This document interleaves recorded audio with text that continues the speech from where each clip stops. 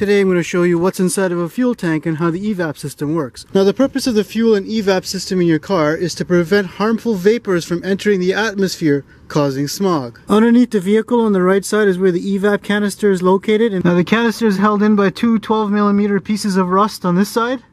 Now I've already disconnected all of the vacuum hoses and electrical connectors from this side of the EVAP canister. And now I can go ahead and remove the canister from above the subframe. Underneath the rear seat of the vehicle is where the gas tank is located. It's a big steel tank that's held on by two straps. I'm expecting this thing to snap in a second. Whoa. So here's the two 14mm bolts that hold a strap onto the gas tank. And now I can remove the strap.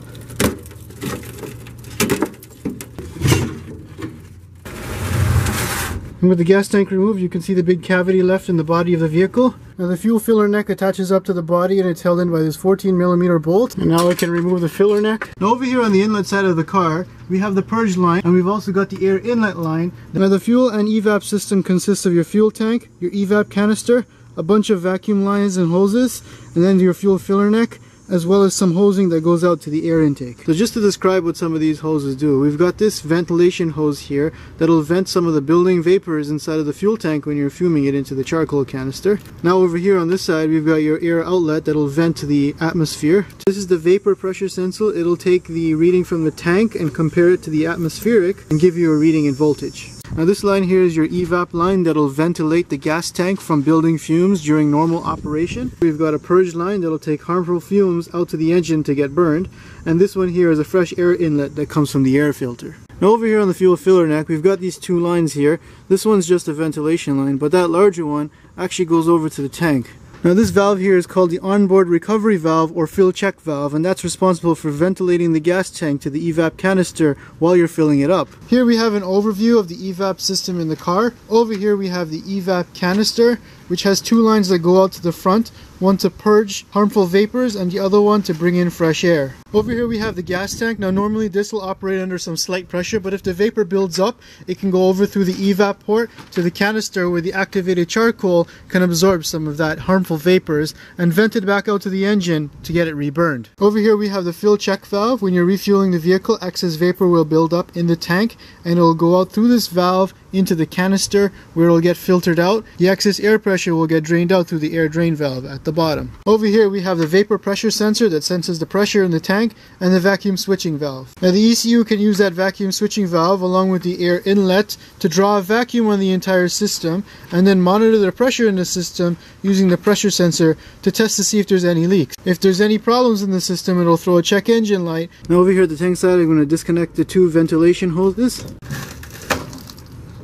Broke that one off. Now in order to remove the EVAP line from the EVAP check valve, there are 4 pieces of rust holding it on. Oh, it actually turned. Now with the screws free, I can remove the lid and then remove the check valve. This is the EVAP float, and it prevents liquid gasoline from getting sucked into the charcoal canister and damaging it. Now if I remove the top lid here, you'll see that there is a spring inside of here.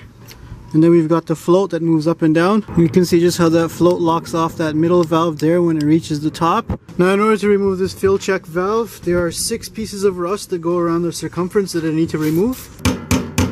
It's just stripping out. So I'm going to need to grind this off, but you got to be careful with sparks. Now I'm just going to play it safe and fill up this gas tank with water. I'm going to grind off these 2 bolts. And now I can remove the fill check valve. This here is called the overfill check valve, and what it does is as you're filling the gas tank, your gas tank is rapidly filling up with lots and lots of vapor, and that needs to escape somewhere. Now when you open your gas cap, this line here is equal to atmospheric pressure, and that will open a valve inside of here that will allow vapors to exit through this valve and in through this big pipe towards the EVAP canister. Now once that vapor enters the canister, the remaining pressure will exit out here, but the harmful gases will be left inside of the charcoal. I'm going to take this apart to see what's inside. And we've got a spring on the inside. That's like a slinky, a float. So now when your fuel tank is full, this float will rise and that will seal off the vapor ventilation, preventing any liquid from going inside your charcoal canister and harming it. Now I'm going to chop this open to see what's inside. So inside of the fill check valve we have the lid here, and that exposes this diaphragm that can move up and down. Now as long as this side is at atmospheric pressure, this diaphragm can move up and down. That'll allow vapor that builds up to move and go into the charcoal canister. Now if your fuel cap is sealed, this diaphragm will seal against here, preventing vapors from escaping. Now I'm going to cut the gas tank open to see what's inside. Alright, so now with this top piece off of the gas tank, we can have a look at what's inside.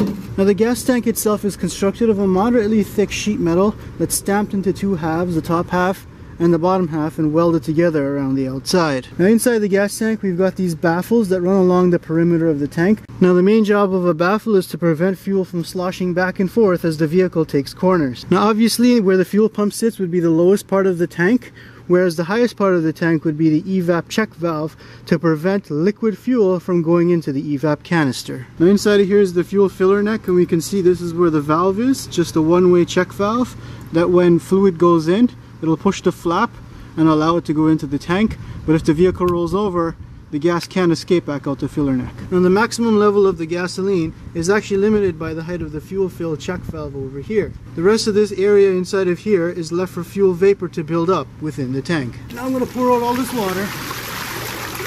Now this here is your fuel filler neck. Now on these newer OBD2 cars, these gas caps are actually sealed and forms part of a sealed system including the gas tank. And you can see this part is just a cap. And then inside of here we have what looks like a check valve. If I remove that, you can see we've got this little filter here.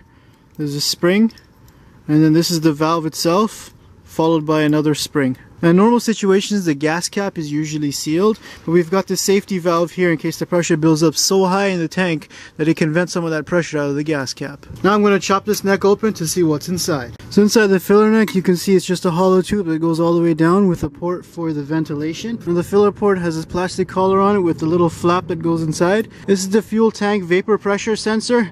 It'll read the pressure in the tank that goes into here as a differential between this and atmospheric pressure. It's got 3 terminals here. You apply 5 volts to the 2 outside terminals, and the middle terminal is your signal terminal that'll give you a voltage. The ECU will use this information in order to determine if the EVAP system has any leaks. I'm just going to break the rust off this vacuum switching valve here. Imagine if you had to change this on the vehicle. This is the vacuum switching valve. It will take inlet air from the gas tank and vent it to the charcoal canister. It's a very simple solenoid. When you apply 12 volts, it'll move a plunger outward or inward to allow or block the flow of vapors going into the canister. Now I'm just going to demonstrate how a vacuum switching valve works. You can hear when I apply 12 volts to it, the solenoid is clicking, and that's just redirecting the air from the inlet to the outlet. You can hear there's no air coming out.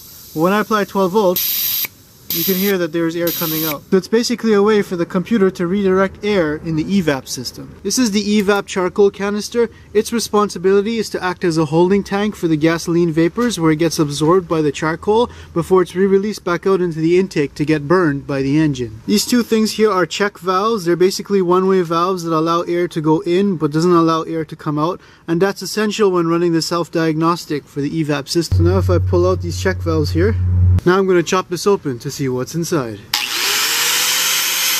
Now if I open up this check valve here, you can see we've got a spring and then we've got a diaphragm. So the way this diaphragm works is as air pressure builds up inside of here, we've got a little ball check valve here. When it reaches a certain pressure, it'll push up against the center of this diaphragm here, and then that diaphragm will rise, causing air to escape out these 2 ports on this side. Now if air tries to come in from this side while the diaphragm is down, it's completely sealed and it won't be able to go back into the canister. Now I'm going to cut open the charcoal canister to see what's inside. Alright, so I got the 2 lids removed here on either side. Paper filter. Now this is called activated charcoal. It absorbs gasoline vapors really well and it kind of smells like it. Now they're breaking it up into these small pieces so it kind of looks like rat shit. Now I'm going to pour out all this charcoal just to show you how much is inside. There sure is a lot of charcoal. We can probably do a barbecue now. Now inside the back there we've got 2 foam things that are sitting on springs. Now the spring with the pad will put some pressure onto the charcoal to make sure it's compact and there's not too much air in between it. Alright, now inside of here you'll notice that there's actually 2 chambers and they're separated by a wall in between here, and that's to allow the vapors to enter from this side. It goes to the back. There's a tiny gap where it can go through and then exit out this way, allowing the maximum surface area of the vapors to be absorbed through the charcoal. And that's pretty much how the EVAP system in your car works. Now if you'll excuse me, I've got some charcoal to barbecue for dinner tonight.